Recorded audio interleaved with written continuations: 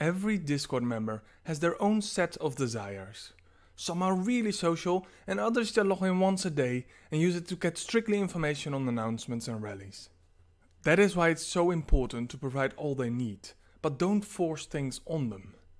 Players can decide for themselves what's important and can mute channels when they become obnoxious or too much spam. Let's first make a little playground for the Discord junkies and let's pull it away from the official channels a bit.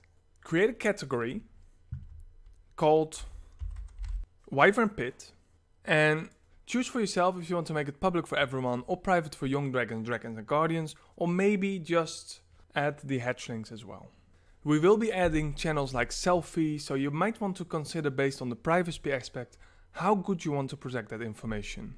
And now you can add a lot of text channels of which you know your audience is going to be interested in. But let's first drag it between Dragon Den and Hatchling Burrow. Don't forget to edit if you want and add nice emojis. And I forgot the Dragon Den as well. Usually a very popular channel is selfies and of course pets. The quickest way is to just clone the channels. Food and of course sports, movies and maybe separate music as well. And usually a very popular one is off topic as well. If people want to just talk about anything but, for example, the game you're playing or something else. Now, very optionally, you can also add a not safe for work channel. And a lot of Discords have this. And some Discords regret this in the end. Make sure you go to edit channel, press not safe for work, and preferably add a slow mode as well. Maybe even a warning, something like this. Now when you would try to enter the channel, you instantly get a warning, are you sure you want to go here? Now every time a user opens this channel, the user will get sufficient warnings to back down before his boss walks in. People who are not interested in this channel or even this category can just simply mute category until I turn it back on. This way they get no notifications when any message is shown there. If people really want privacy, they can right click on the server icon, go to notification settings and suppress everyone and suppress all role mentions. Now let's look at the Hatchling Burrow category, and it's slightly annoying that when people join the message pops up in the public Hatchling chat. So let's clone the Hatchling public. Just keep the same name as well, because we're gonna rename the first one and we edit a channel and we call it welcome. Don't forget to save the changes, go to permissions, and for everyone, disable send messages. You could also decide to link it only to guardians, so only they can see it. Now hatching public is nice and clean, and in welcome, we're just gonna delete everything, except of course, the welcome messages. This will keep it nice and clean. Of course, you can still talk there because you're admin. Now if you go to server settings, you can instantly see something in the middle, system messages channel, and it's set now to welcome, and that is fine. These are the messages when someone joins the server and boosts the server. If you become really large, you might want to put default notification settings to only mentions. This is the push messages you get, for example, to your phone, or just every time you hear the bleep sound when somebody sends a message. Now let's clone Hatchling Public again, and let's call it Applications. Maybe give it a topic, apply to be a dragon, and a slow mode of 1 minute. Now under Dragon Den, we're quickly gonna clone 3 times, and we add the channels questions, suggestions, and guides. Make sure while doing this don't clone the rallies channel, as that channel hasn't allowed everyone setting enabled for dragons.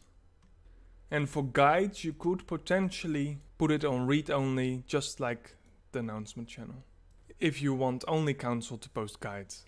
Now after that, depending if you play certain games, you might want to add some voice channels. For example, Team Red and Team Blue. And when you go to their settings by using Edit Channel, you can actually set a user limit, and a very decent user amount for many games is 5 users. This will put a very nice looking limit cap on the voice channel, and only 5 people can join there. Of course, you also want to have a team lobby then, and let's give it 12 users. So it can hold the entire team and maybe some advisors as well. Alternatively, if you are a streamer, there's often a live studio with a maximum of 2, and those are heavily guarded. All permissions are off, even for counsel. Only the admin or the streamer can actually drag people in there. Often there's a live studio lobby and moderators can prep potential people who will be invited by the live streamer to join their session. This way they can check if their microphone works and if they don't sound obnoxious or whatsoever. After that, the moderator can signal the streamer that the guest is ready to join. Now, the person in the lobby cannot see the live studio, as he is only a dragon, and doesn't even know that the streamer is streaming. However, the streamer can always drag the person from the lobby into his live studio. And for the dragon, suddenly he finds himself in a hidden room. You can find many applications for this, and when he leaves again, the room disappears. Now, you could do the same with applications. You make an application room 1, you go to settings, you edit a channel, you go to permissions, and you disallow anyone to join, except for guardian dragons. They can join and actually drag people in. And you will also activate the move members. Now, you could do the same for applications, but that would be a little bit different. For example, Dragon Molbach likes to join, and as long as he doesn't join a voice channel, and he actually can only join public voice, but if he is not in there, there's only one way to actually allow him to see the application room. You go to add a channel, you can actually add a member directly to the role. So you can choose Dragon Molbach, he can view the channel, and members are always shown under the everyone and save changes. Now Dragon Molbach can see the application room and actually join.